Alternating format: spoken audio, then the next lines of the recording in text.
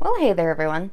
So in all of my time of doing this, it has occurred to me that I have yet to make a vampire outfit. So, since it's the season of Halloween, I'm gonna be doing that.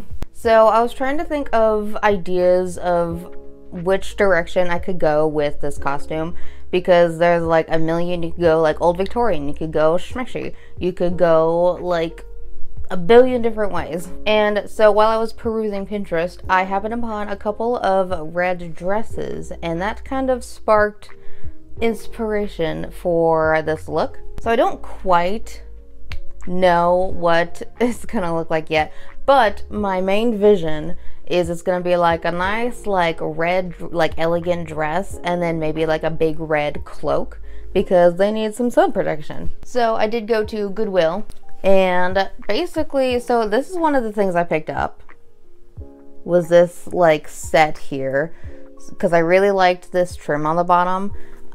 So I kind of need to open this up and see how much of this I have, and that is going to influence how the rest of this look is going to go.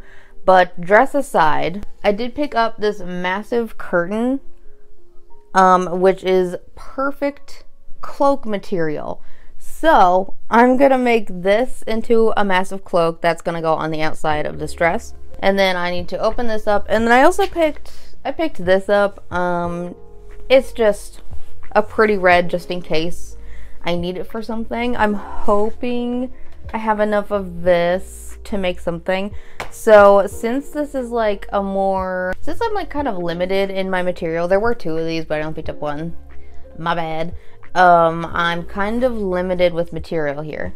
So I'm thinking this will be a bit of a slimmer dress, like less of like a big poofy ball gown and more of like a nice elegant dinner dress kind of look. So I'm going to tear this open and see what I can get from this, and then from there I think I will decide what I want the rest of it to look like. So basically I'm hoping that this bottom skirt here, since it's a three-piece, I'm hoping that this bottom skirt here is enough to make a bottom skirt, and then I'll have enough left over to do the top, and then from there I'll see what kind of top that I want. I'm kind of feeling like an off-the-shoulder kind of top with this look, but we'll see what we've got from this first.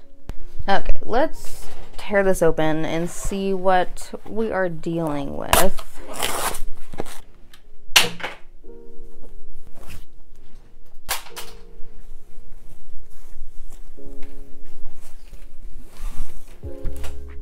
Not as much as I was hoping for. Oh. Okay.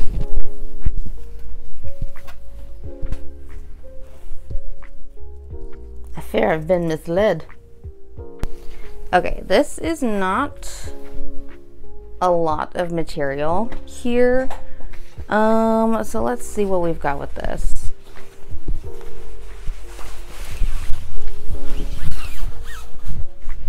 Okay, here's my thoughts. So the pieces of the three-piece set were not as big as I was hoping they would be. So I'm kind of in a pinch here. I think my main working piece I've got is this curtain then. So I think what I might do is do a more like, I'm just gonna throw up an example around here. Basically just kind of like a slimmer dress, and then maybe like a high slit. I don't have that much material to work with here. But with this trim, if I have enough, maybe I will take it off of this sheet here and use it around either like the top or bottom of this dress. Maybe that can work. Maybe if I don't have like enough length out of this, then I can definitely lengthen it with this kind of trim. Okay, I'm gonna go look through some patterns and see what I can manage. All I know is I think I will definitely have plenty of, hopefully, material for this to make a big cloak. So this is solid. I don't think I want to use this for the dress just because it's such perfect cloak material. So I think I'm going to leave this alone. Okay, I'm going to go search some things and then see what I can come up with for a pattern. Alright, I'm going to be so for real with you guys. I looked at a pattern for a skirt and it was like 100 pages to print out or something like that. So I wasn't gonna do that. So instead I just created my own pattern. And it looks like this because I've sprayed it so that it will lay flat and not curl. So when it dries, it'll dry flat. So yeah, so I've made my own circle-y skirt-ish pattern. And hopefully I will have enough material to cut out the skirt. So I ended up having just enough of that curtain to cut out 4 panels of the skirt and then the outer fabric of the bodice, and then I just used the lace curtain to do the lining of the bodice.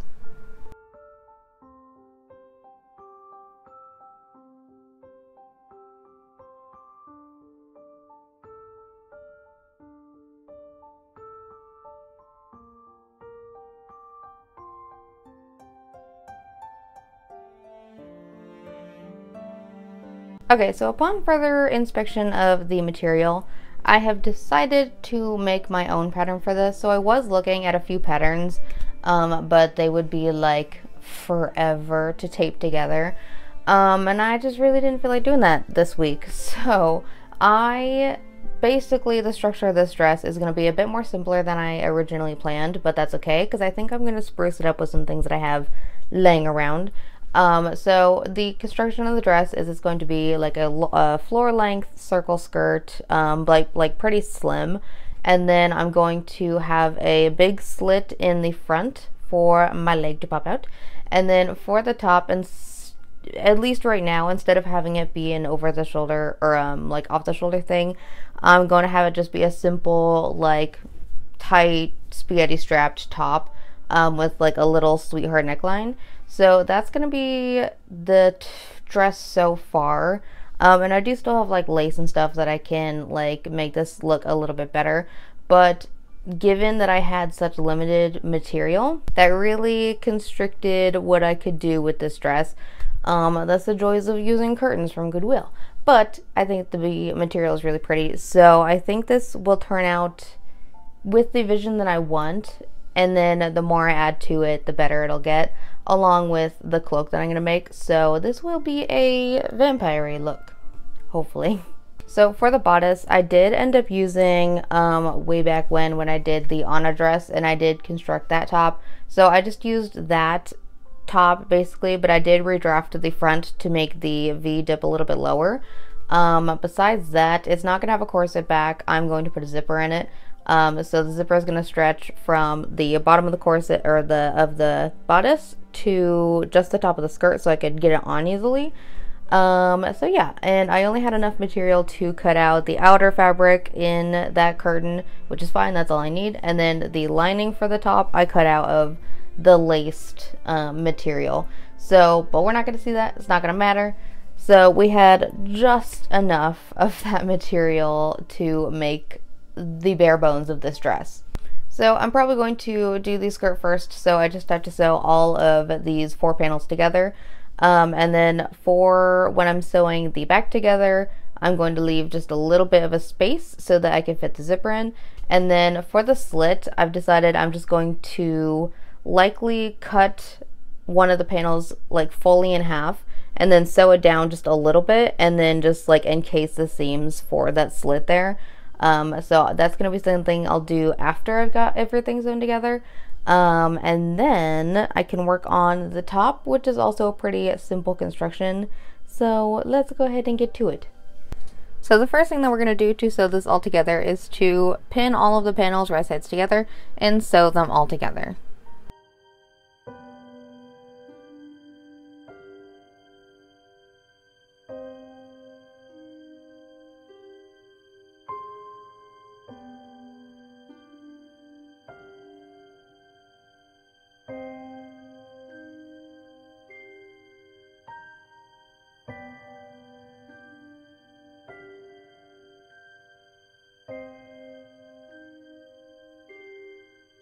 Then I'm going to get out my pinking shears and pink the edges of this because I did not feel like serging them. Now to do the slit, so I am going to fold this in half for one of the panels and then just cut it straight down, and then I will place the right sides together and sew down just a little bit, and then once I sew it I will stop that sew at the top, and then I will do a rolled hem on both of the openings of the slit, and this will be encased.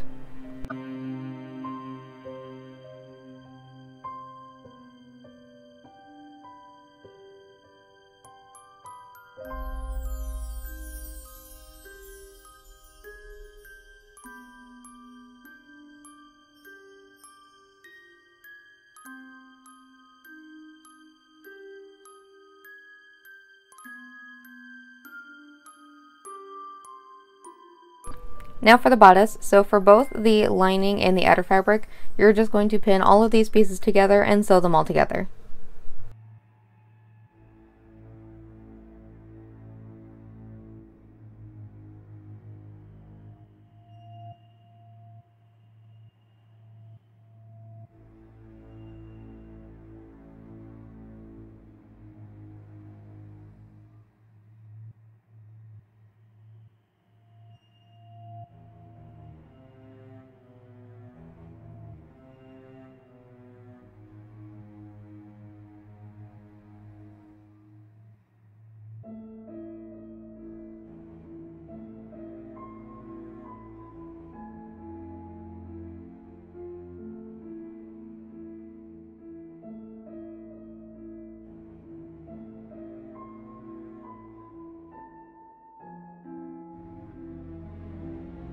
Once both the outer fabric and the lining are all sewn together and ironed, you can place them right sides together and sew all the way around except for the bottom. Then you can clip the corners and turn it right sides out and iron it.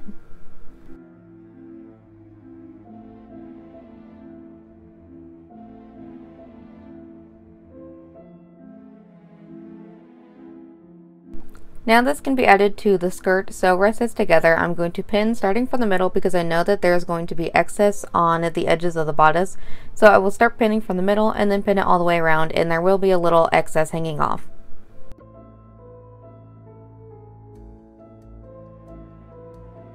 Now it's time for the zipper, so you do see that I have quite a bit of the bodice of the edge to cut off, so I'm just going to line it up with the edge of the skirt, and then right sides together I'm going to sew the zipper down, and then I will end up taking my pinking shears and trimming the edge of that bodice to meet the skirt. And then after the zipper is sewn and the bodice is added to the skirt, I am going to add a bias tape to the meeting of the bodice and the skirt to encase all of the exposed seams. Now it's time for the straps. I'm just going to cut out a pretty thin rectangle, and you're just going to place that right sides together and sew it down. Then you will turn it right sides out, iron it, and then just attach it to the front and the back of the bodice.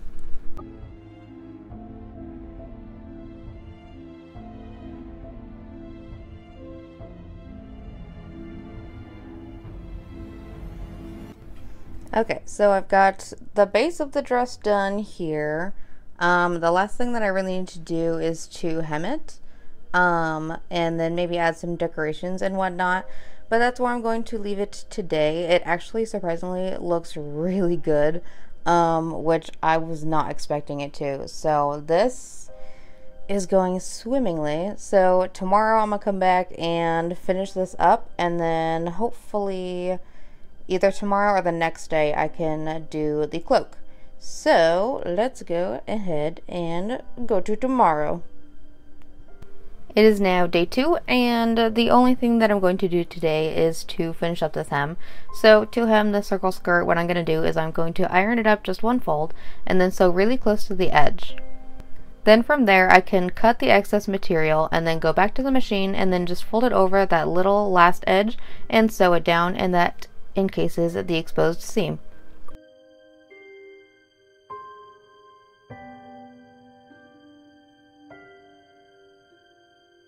Okay, so it's day 3. So yesterday all I did was hem the dress, and that was kind of it for the day. So I think I'm not going to add anything else to the dress just because I like it as it is. Like, I want to be able to wear it for like other occasions, but I think it still gets across the like vampire look, especially if I do like a makeup look with it. So today I have to make the cloak, and then also I got my vampire teeth in, so I need to fit those to my teeth, and then we will be probably all done. I don't think I'll show the makeup transition for this. I have a feeling I'm going to do like a smoky eye, maybe a little blood drip, and then maybe like a vampire bite. So it's not really much to show. Also, I feel like the video is going to be a little too long if I do that. So for now, let's get these bad boys fitted, and then we can move on to the cloak. Okay, so it looks like, here's all my toofies. So it looks like what I'm supposed to do is take like 5 of these pellets here, and then put them into some boiling water, which I am boiling right now. And then once those like melt, then I put it onto the tooth, and then I place it on my tooth, and I'm supposed to keep it there for 5 to 10 minutes. So once my water's done boiling, I can add some of these to it and get that process started. Okay, let's add my water. Okay, I'm gonna place these on a spoon because I feel like I will lose them otherwise. I should get my tooth ready actually. I'm gonna do the 13s, the smallest ones, because I was kind of playing around with them yesterday, and these ones look the best on my teeth. Okay, I feel like these are ready, so now I'm gonna mush them onto the tooth, and then mush it on. I feel these aren't ready. Whatever. Okay, now I'm gonna mush it onto my tooth. Are these hot?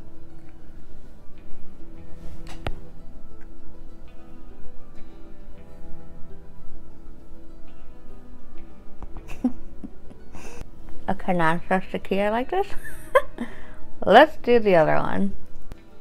And throw that over in there.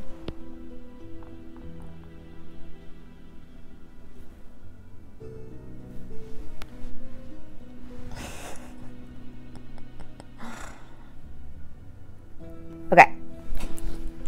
Now, I have to keep these on for like 5 to 10 minutes. I'm supposed to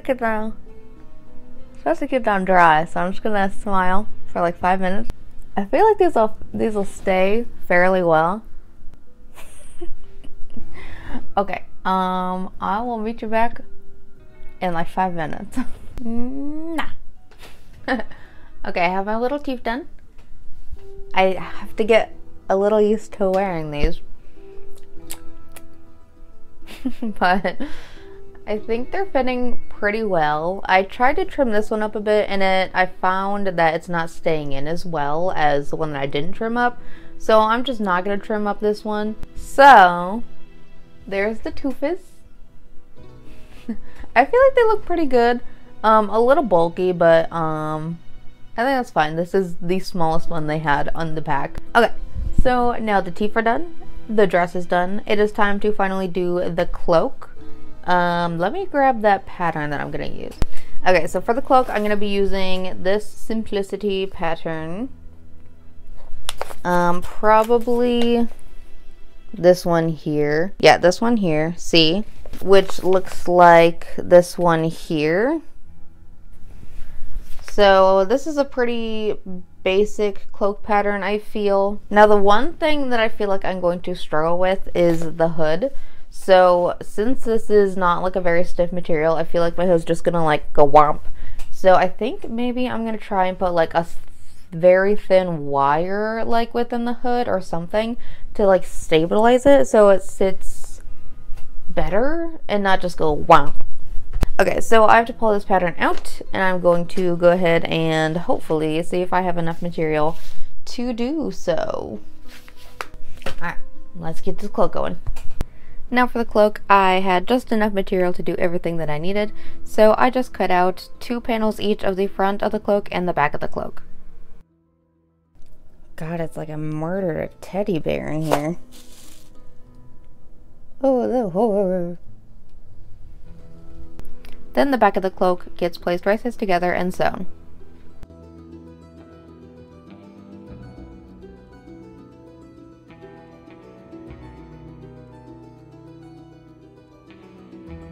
And I do a serging stitch for the edge of this cloak as well.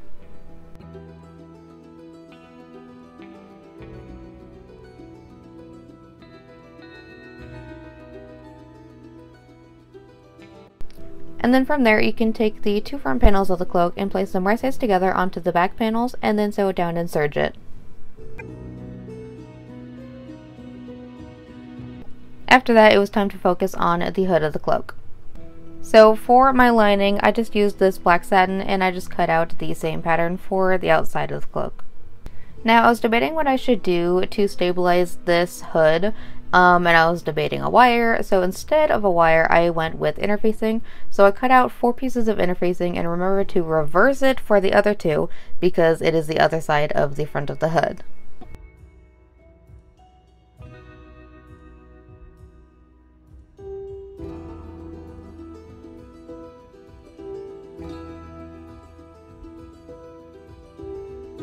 And then these get ironed onto the edges of the inside of both of the pieces.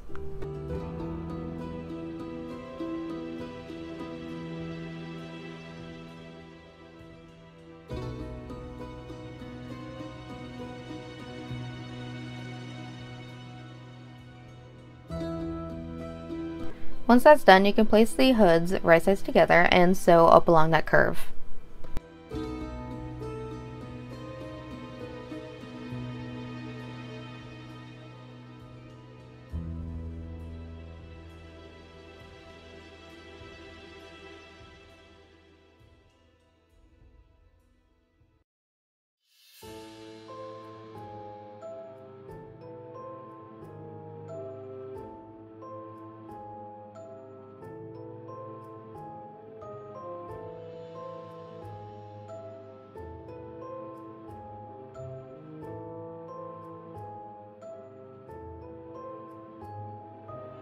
Then once they are both ironed, you can place them inside each other, right sides together, and you're going to sew along that interfacing and then turn it right sides out.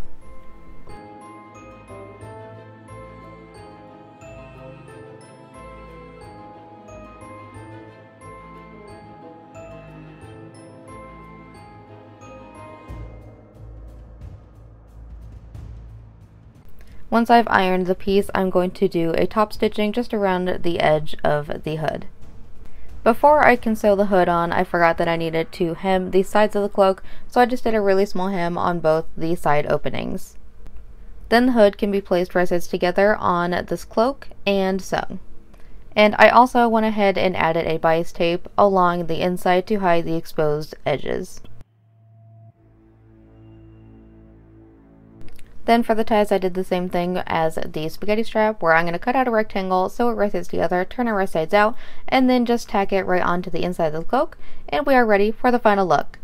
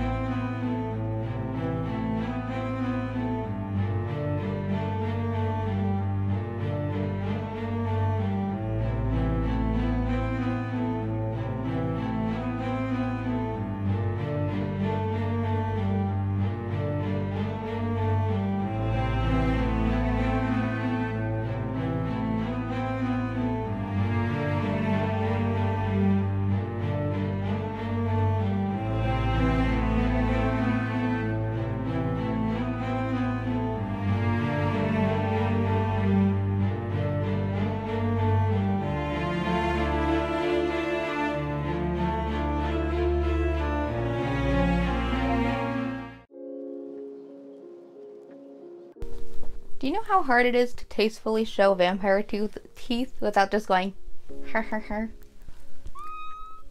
She knows. Okay.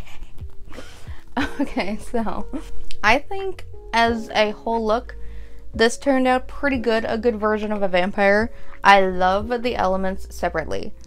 This dress alone, I didn't want to touch it anymore with like decorations or anything, just because I think it was such a pretty dress on its own. It was such a pretty dress on its own, and I would like to wear this like other places.